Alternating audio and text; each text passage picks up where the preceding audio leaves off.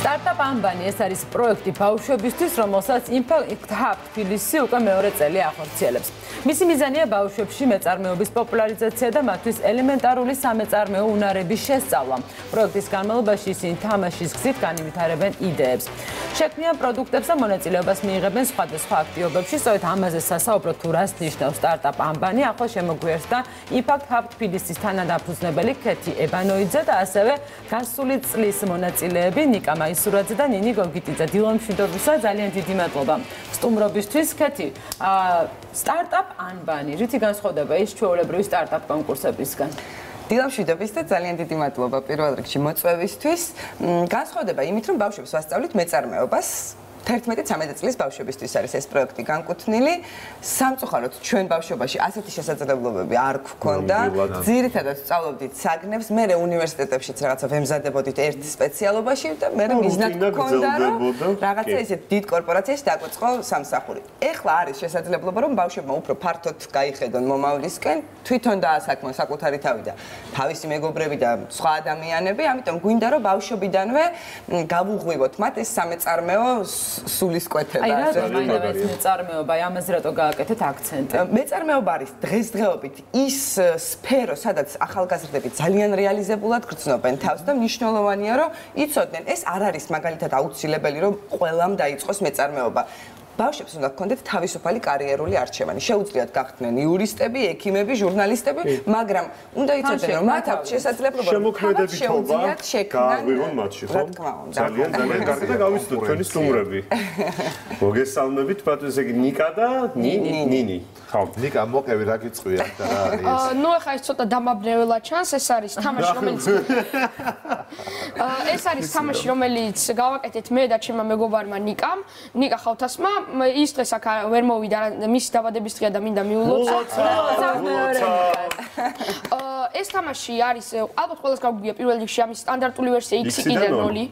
რა თქმა უნდა, ახლა ეს არის ცოტა უფრო, რა თქმა უნდა, რთული და სტრატეგიული. მაგალითად, ახლა თამაშს დავიწყოთ, ბევრად უფრო გაგვიადვილდება ახსნა, მაგრამ ძირითადად ეს არის, რომ შეგვიძლია ნებისმიერ ადგილას ჩამოვაცვათ, მაგრამ თან ვითამაშოთ, ხო? შენ შენიყავი 0. 3D ვარიანტი, ასე ვთქვათ, ზომილებაში თამაში. ნებისმიერ მხარეს შეგვიძლია მოვიგოთ ვერტიკალურად, ჰორიზონტალურად, დიაგონალურად და ასე შემდეგ. ერთგან თუ წავაგებთ, შანსი გვაქვს მეორეგან გავაგზავნოთ, ხო? მიდია რომ მომდევნო. ფაქტიურად, ეხლა მე შემიძლია, მაგალითად როცა ახსნათ, ეხლა მე შემიძლია რომ ან ნებისმიერ ცარიელ ადგილას დავსვა, ან კიდევ ზემოთ დავიწყო და მაგალითისათვის ზემოთ დავიწყებ. ანუ თან პარალელურად შეგიძლია. ამ შემთხვევაში შენ სიჩქარით მომიგებ. აქ მე შემიძლია ეს დავდო. დიახ, ოღონდ გჭირდება გაყოფა. კი ბატონო. როის ჩაკეთე. ამით უკვე დროს მაკარგებთ. ანუ ეს პროექტი ამითიც არის მნიშვნელოვანი, რომ ეს არ არის მხოლოდ თეორია. ჩვენ თეორიასთან ერთად ამავდროულად ბავშვებს პრაქტიკაში ვახორციელებინებთ იმ იდეებს, რა იდეითაც აკეთებენ განაცხადს თვითონ პროექტში და საბოლოოდ უკვე დეკემბრის ბოლოს ჩვენ გვაქვს ხოლმე დიდი საშობაო გამოფენა-გაყიდვა ფაბრიკაში, სადაც ეს ბავშვები ამ თავიანთ პროდუქტებს რეალურად წარადგენენ და მომხმარებელს აქვს შესაძლებლობა რომ შეიძინოს რეალურად ეს პროდუქტი. იდეა ნამდვილად საოცარია და მიგნებაც ხომ თო ჩვენ ყველას გვახსოვს ეს თამაში, მაგრამ ნიკამ გაართულა, არ უხუმრია და რაღაცაა უფრო ჩამთრევი არის და ვფიქრობ, რომ მოზარდებისთვის, უფრო დიდი ადამიანებისთვისაც იქნება აზარტული საკმაოდ, მაგრამ გასაგებია პროექტი თქვა კარგია. მერე ამ ბავშვებს როგორ აქვთ, საიდან აქვთ იმის საშუალება, რომ ეს ყველაფერი უკვე აწარმოონ და თქვა იგივე ამ გამოფენაზე გაიტანონ და გაყიდონ და ასე. ჩვენ რეალურად ვეხმარებით მათ თეორიულ ნაწილში ვასწავლით დაუშვათ როგორ უნდა შესძინონ პროდუქტს და დაადონ დაუშვათ თვითღირებულება ვასწავლით როგორ უნდა შეფუთონ მარკეტინგი რა არის აზრის კვლევა ბავშვო უგეამასობაში მაგრამ მე ბავშვისვე დახმარებით კვლევა როგორ უნდა აწარმოონ ანუ ჩვენ ვეხმარებით მათ და ბიძგს ვაძლევთ რომ შექმნან რეალურად ეს პროდუქტები მაგრამ მე უკვე თავიანთი პასუხისმგებლობა არის რომ ის რასაც თეორიას და პრაქტიკას ჩვენთან გაივლიან მე უკვე რეალურად შეასხან ხორცი ასე ვთქვათ ამ აბა ნახოთ ნინიმ რა შეასხა ხორცი ნინი მოგვიყევი შენს პროექტზე მე და ჩემმა მეგობარმა ერთად შევქმნით ქართული კომიქსები და პოსტერები საერთოდ კომიქსები და ანიმაცია დღესდღეობით არის განსაკუთრებით საქართველოში არ არის ესეთი პოპულარული, როგორც უნდა იყოს. და მე და თამარი მოვიფიქრეთ, რომ შეგვექნა ორი გმირი, ტურისტი, რომლებიც ჩამოვიდნენ საქართველოში და საქართველოში მოგზაურობენ და მათზე გვინდა და კომიქსის შექმნა. ვინ არიან ესენი მოგვიყევიან? ჯერჯერობით სახელები არ მოგიფიქრებია ისეთი, რომ მოგეწონოს ჯერ მუშაობის პროცესში. თან სკოლაც გვიშლი და ოდნავ ხელს და კომიქსის.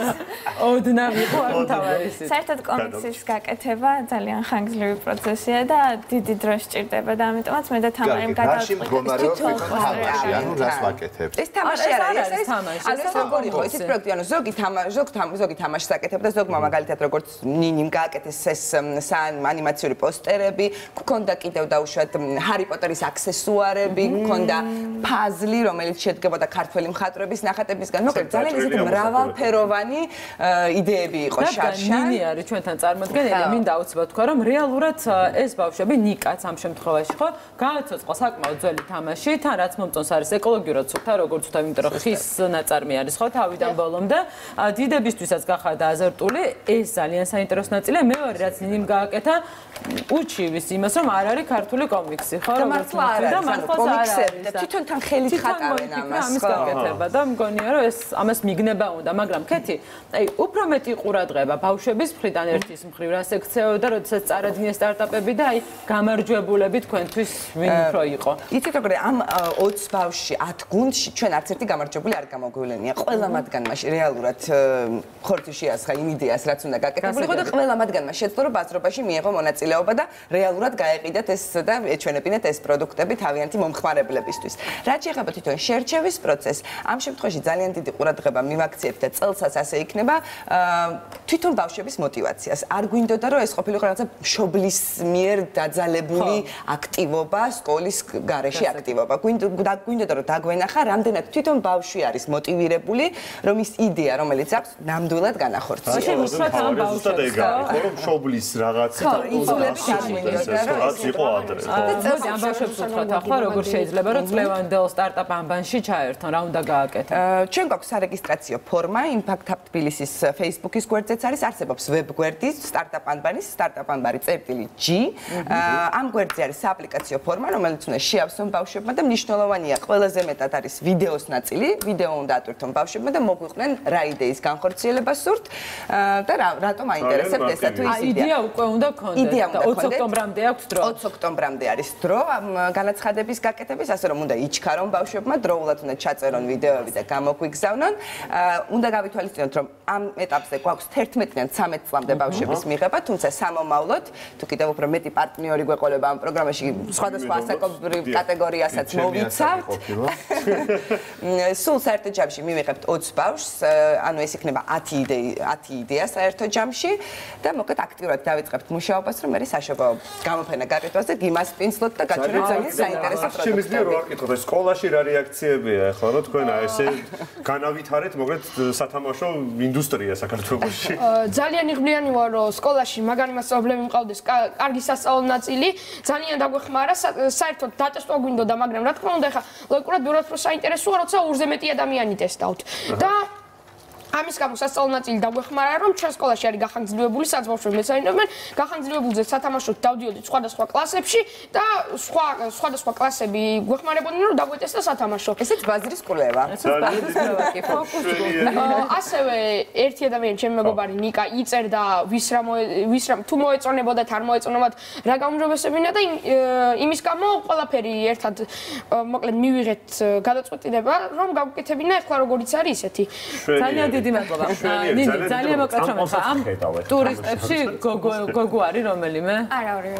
ძალიან ძლიერ, თორემ უცა მოუხდებოდა აუცილებლად რომელიმე გმირს, მაგრამ იმედია გამოჩნდება მოგვიანებით. ნინი გოგიტიძე, ნიკა მაისურას და ქეთი აბანოიძე იყვნენ ჩვენი სტუმრების წარმატებას გისურვებ და უკვე ჩვენ გეწოვით საშობაო ბაზრობაზე აუცილებლად ბევს. აუცილებლად 20 ოქტომბრამდე გაქვთ დრო იმისთვის, რომ გააგზავნოთ თქვენი იდეის შესახებ ვიდეო რგოლი შესაბამის ვებ გვერდზე.